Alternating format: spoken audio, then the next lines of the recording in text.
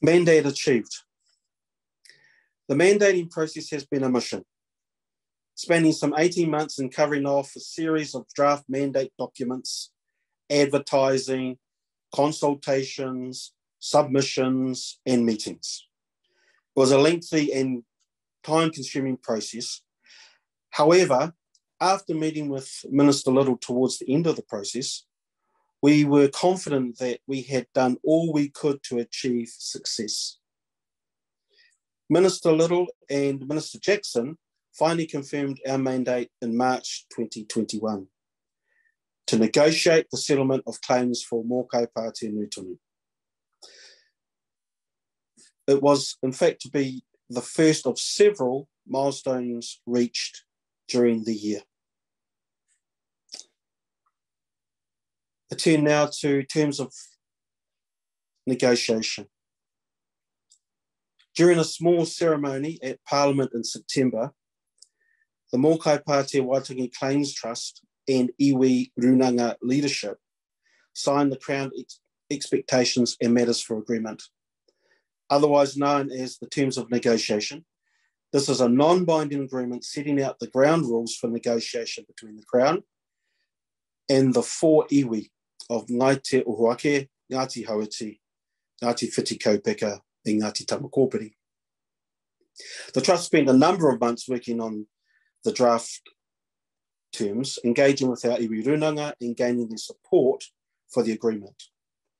The signing ceremony was attended by a small delegation representing our four iwi of Mōkai Pātea Nui Tonu, with a number of attendees being restricted due to COVID-19. This was very disappointing, as our intention was to have significant support from our whānau in attendance. However, health and well-being of the whānau was our main priority. I now turn to the Waitangi Tribunal hearings. The Waitangi Tribunal hearings have finally drawn to a close, with the last being heard in September in Wellington. It signalled the end of a huge and historic process of 18 hearings held over a 6-year period. While it's a relief that they are finished, they end with a tinge of frustration that we weren't able to fully take part in the final hearing due to COVID-19 restrictions, which limited numbers who could attend. The Tribunal will now deliberate and provide its reports and recommendations. Reports from the Tribunal take ages to complete. However, the Tribunal intends to fast-track the landlocked lands report. One of the main reasons why we went through the Tribunal process was to tell our story and place on record our grievances and injustices suffered at the hands of the Crown. Another objective has been to seek concessions from the Crown prior to the Tribunal's report. This will be helpful in the negotiations process. The support we received from our whānau hapu, iwi, marae and advisors has been remarkable, especially given the ongoing process of iwi development. Negotiations team appointed. In November, the Trust announced the appointment of the negotiating team, namely Che Wilson, Tracy Hiroa, Richard Steadman and Tama Pōtaka. Their appointment follows a rigorous and robust process involving all four iwi runanga. The negotiators have various Mōkai Pātea iwi affiliations, and collectively they bring a formidable range of experience and skills to the negotiations table. This includes previous treaty settlement negotiations, iwi chair and pouarehi roles, directorships, political and management roles with local, regional and central government bodies. Importantly, the expertise includes Mōkai Pātea mātauranga, historical and contemporary knowledge, commercial negotiations, investment fund management, legal and governance frameworks, and commentators on Māori development and Māori legal issues. The negotiators have commenced their mahi already, with the aim to achieve an agreement of principle, AIP, for the Mokai Pātea claimant community with the Crown over the next 18 months. The negotiators are responsible for negotiating the best redress and comprehensive settlement for Mokai Pātea Historical Treaty of Waitangi claims. That is their sole objective at present.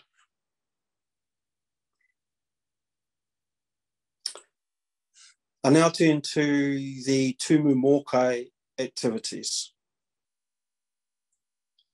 As required by the trust deed, the trust confirms that the Tumu Mokai position, which was held by Hemi Biro, reports on the activities at the AGM. The Tumu Mokai position is a full trustee position of the Mokai Pātea Waitangi Claims Trust. The trust is appreciative of the time that Hemi gave to this role, which included attendance at the Waitangi Tribunal hearings, representing the trust on the paupai of pōwhiri related to the hearings and claims-related hui, and attending and actively contributing to the Trust Governance Committee meetings and subcommittees that he was involved with. Finally, I would like to acknowledge all our whānau, our iwi runanga, our marae, our trustees, who have supported the claims process over this busy year. The mahi we have done has laid strong foundations upon which our negotiators can do their job and take us through the next phase of the settlement. I also take this opportunity to acknowledge the ongoing support of our loan partners who have continued to support us through their loan agreements, inclusive of the Aorangi Aurua Trust, the Ōwhako B&D Trust,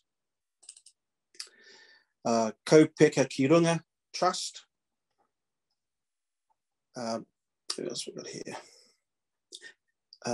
As well as Kai Aorangi Trust and Whakauai Research Services. Their support has been and continues to be much appreciated. Nō reira, ngā mihi atu kia koutou kia tātou katoa, mahi a te mai.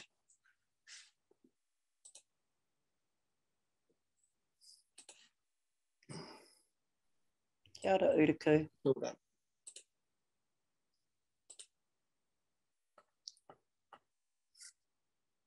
Thank you. That's the Chair's report. Can I have a move and a second that the Chair's report be received? You have Hari and Mariah. Thank you. I'll take that as carried. Once again, in this situation, this is an opportunity for us for the trust to report back. If there are discussions, we can leave that to other fora, such as our quarterly hui arohi. Right, thank you. Right, just going back to our agenda.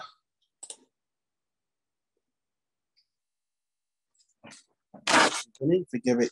Thank you.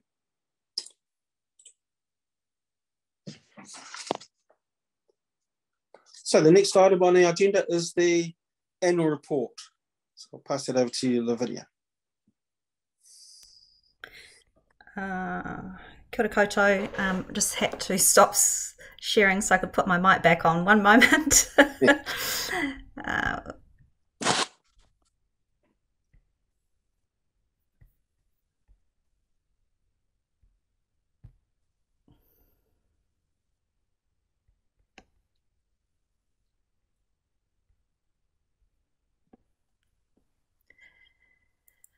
So just to give you an update, Utaku has already been through this, but that's a list of the trustees for the annual year that we've just finished, and the list of the program team, management team that support all of the mahi that is occurring for the Claims Trust at the moment. We've just had the chair's report, and so I'm going to just touch a little bit on the annual report. Just a reminder to everybody that really this is our compliance to feedback to you as according to our trust deed and as also according to our funding agreements that we have. So it's part of the governance process and reporting back to the stakeholders. The two key pieces of work that the trust is involved in and reports on is the hearings under the Waitangi Tribunal path and also direct negotiations directly with Te Arawhiti. Utaku touched in his report the hearings program that we've been through, a long period of hearings. I've highlighted in yellow the hearings that we are financially reporting to you on in this AGM. We have been behind in our audit process with COVID for the last couple of years, so the audited accounts that we're presenting are actually for the year ended September 2020. So the expenses and income that we're reporting on that Moira will take you through actually relate to 1 October 2019 through to 30 September 2020, and I've highlighted those areas in the hearings program there in yellow. If we look at the double path that we are taking,